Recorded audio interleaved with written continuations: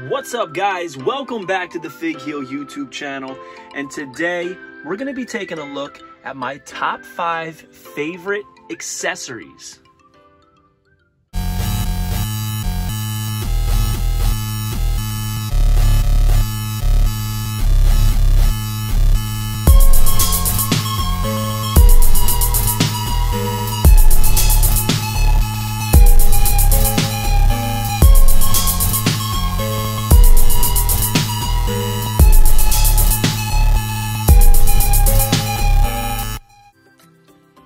Alright, now it's not anything new for wrestling figures to get accessories, right? I mean, it's commonplace. Like, look at all these things. We even get hands. Now, one thing I want to cover, I'm not including stuff like hands. I'm not including belts. If I included belts, obviously belts would be our favorite, right? We love belts. I'm not including anything that is a part of the actual mold of the figure. For instance, the new Goon figure. I love that he has the hockey glove hands, not including that. Now, things like this, extensions of the mold, such as his wrist gauntlets, we can include that. His headdress, we can include that. These are just my rules for this video, but those aren't part of it. Now, I mean, accessories have really expanded over the years, you know. For instance, this was a huge deal when I was a kid and we got the Attitude ring that came with the ring steps that actually attached to the corner of the ring. I mean, that was huge because it really brought everything to life, you know what I mean? Sure, we had the Hasbro ring that had those like steps or whatever, but this like was very true to form.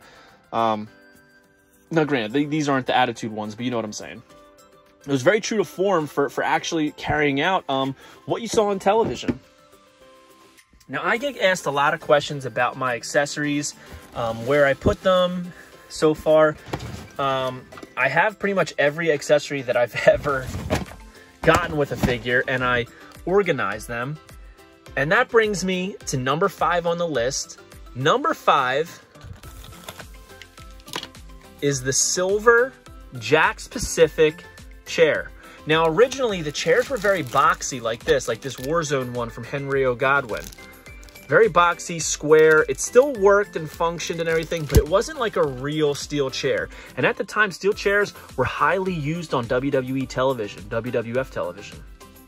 And this was as close as you could get to like an authentic looking steel chair. And it worked, it opened up. The sides were perfect, especially for Titantrons. Some figures you can get, some BCAs you can get these into the hands, and it was pretty cool to be able to use a steel chair on somebody, hit them over the head, which obviously we don't do anymore in wrestling, but at the time it was prominent. So to get something like this was absolutely huge. But yeah, I have all my accessories. So another thing that was huge is the table. We'll get to the breakable tables later. This is my number 5. I loved this steel chair. As you can see, it's in there in the Total Attitude pack. The steel chair from the Attitude era. And we are back in the heel cave. And there's just so many things over the years. We've gotten removable cloth goods shirts from the AWA line. We've gotten Yokozuna's Salt Bucket. Macho Man, Macho King Randy Savage's removable attires and accessories.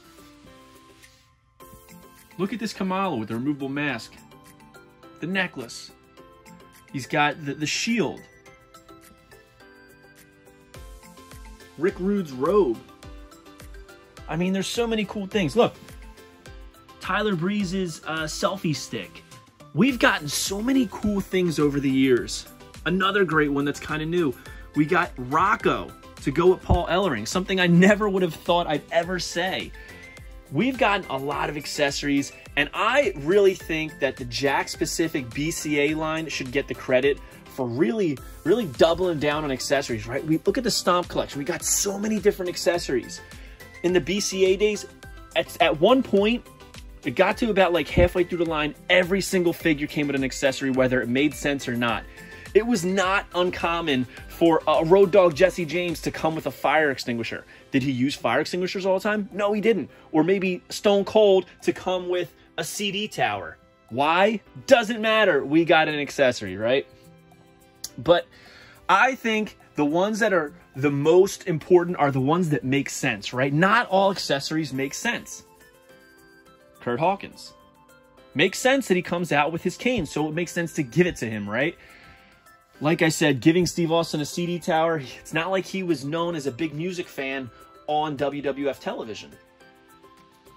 And one accessory, number 4 on my list, that makes total sense, from the BCA Tag Team Series 1, the removable shoulder pads for Legion of Doom. This was huge, guys. I mean, up until this point, we got molded on shoulder pads right here with the Legion of Doom. All right, and we were happy with it. We loved it. We played with these.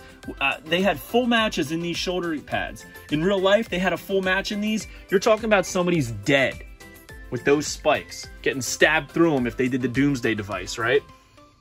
Imagine sitting on animal shoulders with those spikes, going right through your hamstrings, all the way through your quadriceps. We finally got removable shoulder pads, and God, I gotta tell you, I absolutely love these things. It was so fun to have them come out down the aisle. They get in the ring, they take off their shoulder pads, they have a full-on match. Not to mention, these were so playable in the sense that you could do a Doomsday device. You could put somebody on animal shoulders and have Hawk come off the top rope, knock him over, get the 1, 2, 3. These figures were so playable, and it's really hard for me to not pick them as my favorite Road Warriors, but they're definitely up there. Now it's commonplace for us to get removable shoulder pads, right? Back then it wasn't, so these are huge. We're even getting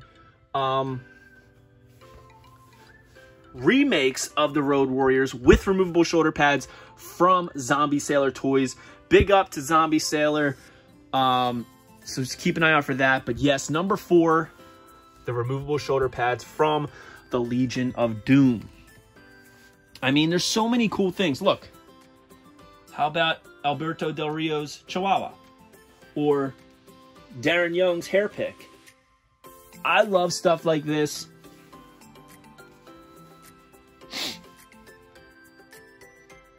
Alexa Bliss's little pom-poms on the back of her gear. The Hourglass with Scarlet. I mean, come on. The Key to the City. We got the removable gauntlet masks for Demolition. There's so many cool things that we've gotten over the years, guys. And the next 2 on my list are actually from the same line. Number 3, number 1 from this line, is from the TNT Jeff Jarrett from the Toy Biz WCW line. We finally got a breakable guitar. This was huge. Before this, all of his figures came with that guitar. It was just a repainted honky-tonk guitar, as you can see, which was cool. I mean, I still used it. I still beat up everybody with Jeff Jarrett's guitar. He hit everybody over the head with it in my Figure Federation. However, this was the first breakable one. You could, and it worked. You could squeeze his legs, his hand would go up, and he would smash that guitar over somebody's head. It was perfect. It was so playable. It was so true to life of what you see on television. I loved it. I loved it so much. And now, yes, it's commonplace for us to get breakable guitars. But again, it has to start somewhere, right? And it started here, at least in wrestling figures. And when you think about it, like, action figures should be stuff like this. So it's kind of crazy that Jakks didn't get a one-up on them and start doing the breakable guitar, especially since they were doing other breakable items.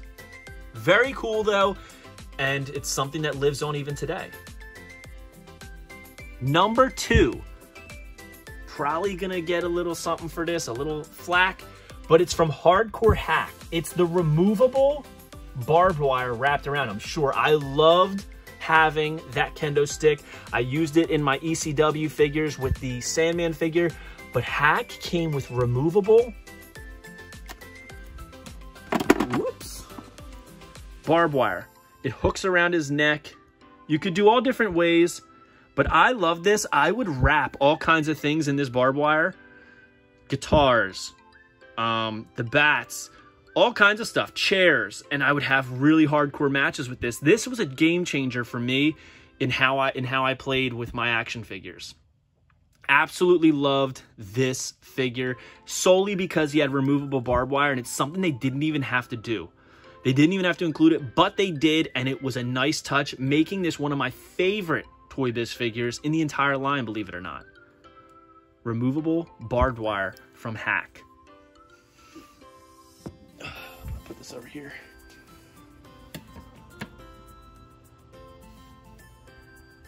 And finally, I said we would get to breakable tables. Breakable tables are definitely number one on my list, however, one specifically. The WWE commentator's table. Now, here's my loose one. Full disclosure, I can't find the other side. It's in my accessory bin that I showed you.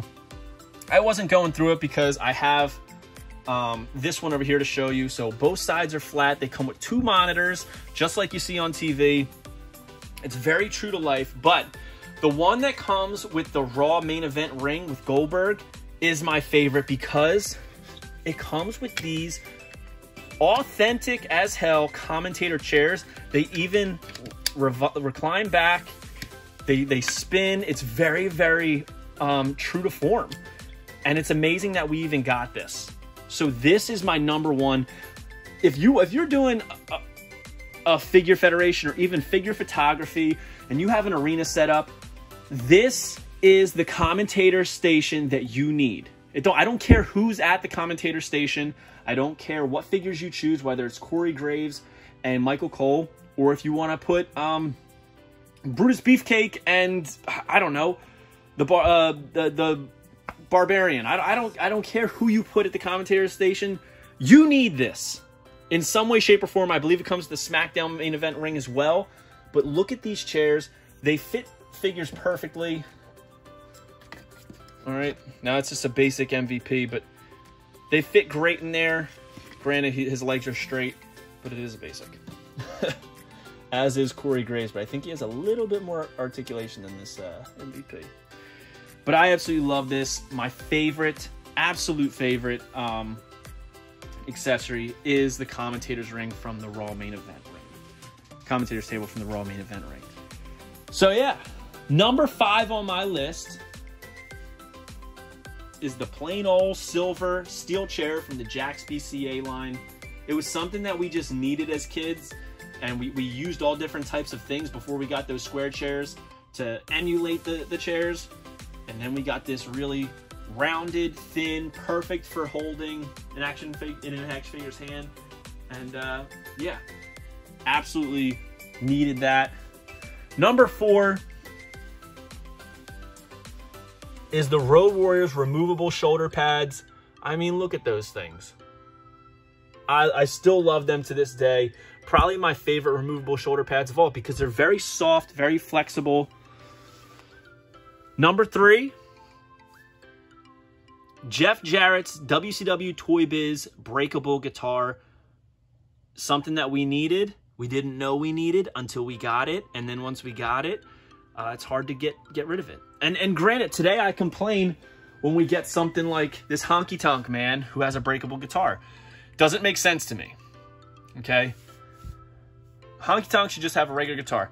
I understand there's been segments where he's broken guitars or guitars have been broken on him, but he's not known for that, you know? He's not known for necessarily breaking guitars over heads, as is a Jeff Jarrett constantly. That was his gimmick, breaking a guitar over someone's head. So when we finally got that, it made sense to put it with Jeff. Number 2 is the barbed wire on Hack. I absolutely love this.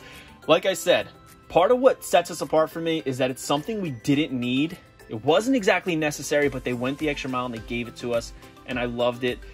I love the creativity that it gave me. I didn't just keep it on Hack. I wrapped things up in it. I pretended that it was on ropes, on tables, chairs, wrapped around other people, you name it. I used it as a weapon, and it was one of my favorite things as a kid. That's why it's number 2. And number 1 is the new commentator's table.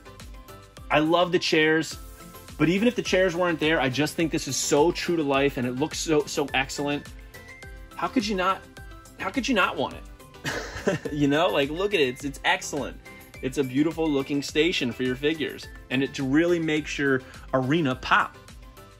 So yeah, hope you guys like this video. Don't forget to like, comment, and subscribe. Follow me on Instagram and TikTok. Comment below. Let me know your top 5 favorite wrestling figure accessories of all time. They don't have to match mine. You don't have to agree with mine. I don't have to agree with yours. This is what makes it fun. We're all different and we all like different things. So let's talk about it. All right, guys, take it easy. Have a good one. Peace. Are you a wrestling figure collector of WWE Mattel, AEW Jazzwares, and everything in between? Then you need Fig Heel's Ultimate Wrestling Figure Checklist, a 500-plus page guide to over 40-plus years of wrestling figure collecting. As heard on the Major Wrestling Figure podcast, it features WWE, WWF, WCW, ECW, TNA, NJPW, AEW, Ring of Honor, AWA, Dragon Gate, CMLL, AJPW, AAA, and more.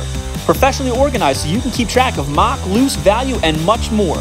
Fig Heel's Ultimate Wrestling Figure Checklist, available now on Amazon.com.